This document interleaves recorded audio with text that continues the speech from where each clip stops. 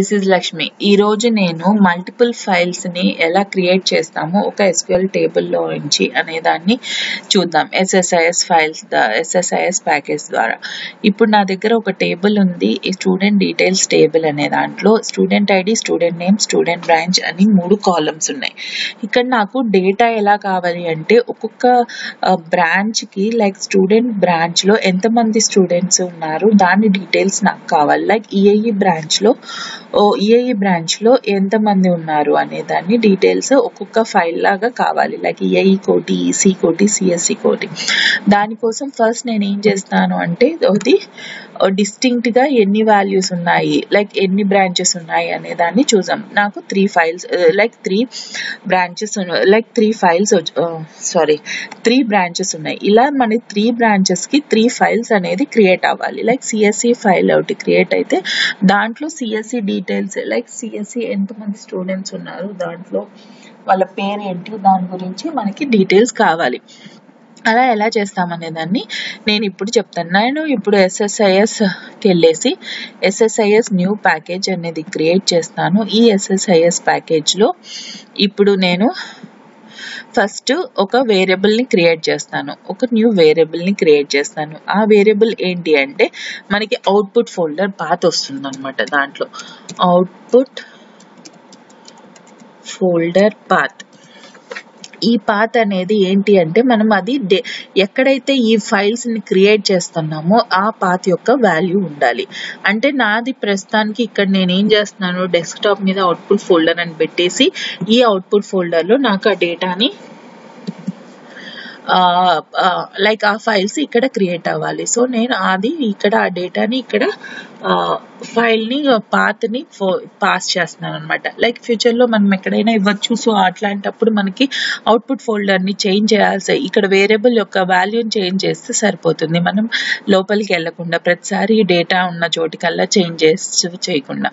So అది ఒక వేరియబుల్ని క్రియేట్ చేశాను. నెక్స్ట్ ఏంటి, ఇప్పుడు నేను ఎగ్జిక్యూట్ SQL టాస్క్ చేస్తున్నాను. అంటే ఇప్పుడు మనకి ఏం కావాలి, ఫస్ట్ అక్కడ మనము కనెక్షన్ క్రియేట్ చేసుకొని ఆ డేటాని రిట్రీవ్ చేసుకోవాలి ఫస్ట్. ఇప్పుడు ఇక్కడ నేను నా నా SQL డేటాని ఎలా కనెక్ట్ చేస్తాను అనేది చూస్తాను. నేను ఆల్రెడీ ఉంది, దాన్ని డిలీట్ చేసి ఇప్పుడు న్యూ కనెక్షన్ చేస్తే ఇక్కడ ఏమొస్తుంది, మనం ఎక్కడైతే మన SQL సర్వర్ ఉందో అక్కడ నుంచి మనము దాని సర్వర్ నేమ్ తీసుకోవాలి.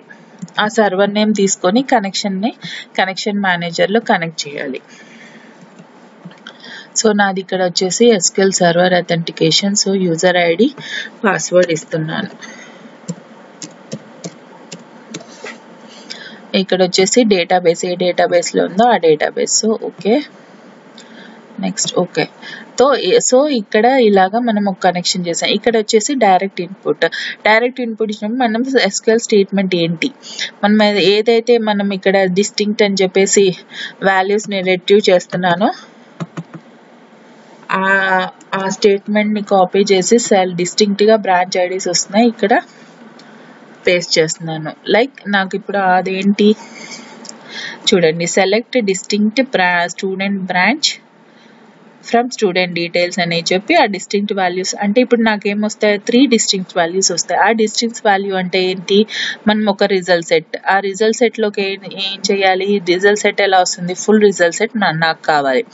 సో అలా వచ్చేసి ఫుల్ రిజల్ట్ సెట్ వస్తుంది. ఇప్పుడు ఆ రిజల్ట్ సెట్ని మనం చేయాల్సింది ఏంటి, ఆ రిజల్ట్ సెట్ ఏమిస్తుంది, మల్టిపుల్ వాల్యూస్ని రిటర్న్ చేస్తుంది. Like student ID, student name అన్నీ రిటర్న్ చేసి ఆ ఒక సింగిల్ కాలంలోకి చూపిస్తుంది. సో ఆ రిజల్ట్ సెట్ని వచ్చి మనం ఒక న్యూ వేరియబుల్లోకి సేవ్ చేసుకోవాలి. ఇప్పుడు మనం ఆ న్యూ వేరియబుల్ ఏముంటుంది, న్యూ వేరియబుల్ అని క్రియేట్ చేసి వేరియబుల్ నేమ్ వచ్చేసి బ్రాంచ్ కోడ్ ఆబ్జెక్ట్. ఇక్కడ వచ్చేసి అది ఒక ఆబ్జెక్ట్ అవుతుంది, ఎందుకంటే డిఫరెంట్ డేటా టైప్స్ ఉంటాయి కాబట్టి, ఒకే కాలంలో డిఫరెంట్ డేటా టైప్స్గా వస్తుంది కాబట్టి. సో ఓకే, ఇది వచ్చేసి రిజల్ట్ నేమ్ నేను 0 ఇస్తున్నాను. సో ఓకే, ఇప్పుడు ఇది రన్ చేసి చూద్దాము అది రన్ అవుతుందో లేదో. So it's run, but result ఏముండదు, చూపించదు కాబట్టి మనకేం చూపించదు. తర్వాత వచ్చిన రిజల్ట్ని ఫర్ ఈచ్ లూప్ కంటైనర్ అంటే ఇటరేట్ అవ్వాలి, లైక్ ఈచ్ బ్రాంచ్కి అది ఇటరేట్ అవ్వాలి. సో ఇక్కడ వచ్చేసి కలెక్షన్ ఏంటి మనకి, ఫర్ ఈచ్ ఐటమ్ ఎన్యూమరేటరు డేటాబేస్ నుంచి వస్తుంది. డేటాబేస్ ఇక్కడ వచ్చేసి మనకి సోర్స్ వేరియబుల్ వచ్చి branch code object, rows in all variable mappings.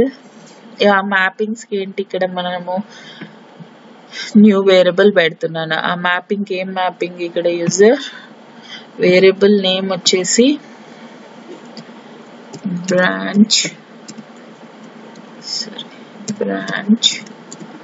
Code అనే వేరియబుల్ ఇస్తున్నాను. So okay, expressions everything okay అయింది. ఫర్ లూప్ కంటైనర్ అయిపోయింది. తర్వాత డేటా ఫ్లో టాస్క్ ఎలా అవ్వాలంటే సోర్స్ ఏది, అవుట్పుట్ ఏది. ఇప్పుడు మనకి సోర్స్ వచ్చేసి ఓఎల్ఈ డిబి సోర్స్, డబుల్ క్లిక్ చేశాను, డిబి సోర్స్ అదే అయిపోయింది. ఇక్కడ టేబుల్ ఆర్ యాక్సెస్ మోడ్ వచ్చి కమాండ్, నేను ఏం కమాండ్ ఇస్తున్నాను దానికి, ఇలాగా స్టూడెంట్ ఐడి వేరే బ్రాంచ్ అనేది. సో ఆ బ్రాంచ్ ఇక్కడ వచ్చేసి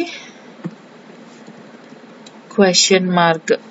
సో పారామీటర్స్ పాసింగ్ చేయాలి. ఆ పారామీటర్ ఏంటి, నేను branch code, user branch code okay okay pass అయింది. Next columns student ID, student name okay.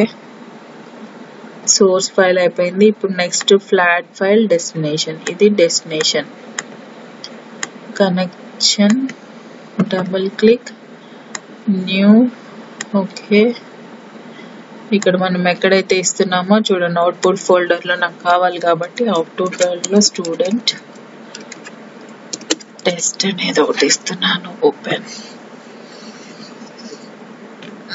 The column names in the first columns, advanced preview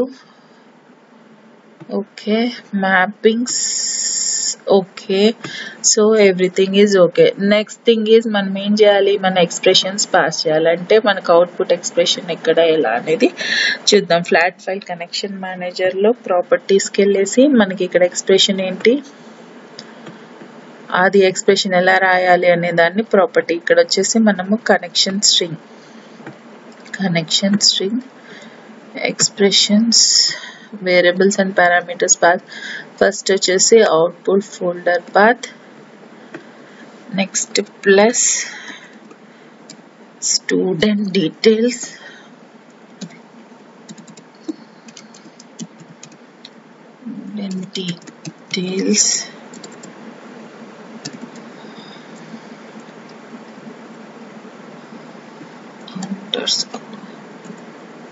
next plus branch code, A branch అయితే ఆ branch వస్తుంది. Next plus dot TXT evaluate expression. So evaluate data output path ఇదే వచ్చింది, student details dot okay okay and okay. So ఇప్పుడు అంతా అయిపోయింది, మనం డేటాని అంతా రిట్రీవ్ చేసాం. So start. So 3 rows pass అయ్యాయి. అంటే ఇప్పుడు చూడండి, నాకు అవుట్పుట్ ఫోల్డర్కి వెళ్తే చూడండి, స్టూడెంట్ డీటెయిల్స్ మనకి ఏంటి, సిఎస్సి, ఈసీఈ, ఈఐఈ సపరేట్గా వచ్చింది. చూడండి, సిఎస్సిలో ఒకటి,